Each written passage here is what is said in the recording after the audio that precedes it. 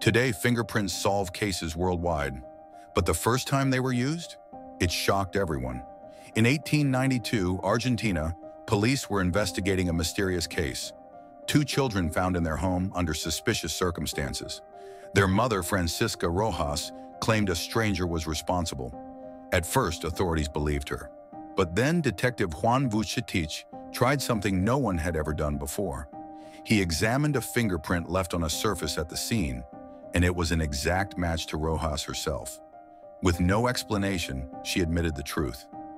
This became the first case in history where fingerprint evidence alone solved a mystery. Before this, cases relied on witness statements and unreliable clues. But after 1892, fingerprints became the key to modern forensic science. One single print changed investigations forever. If you love true crime history, hit subscribe, because the past still holds secrets.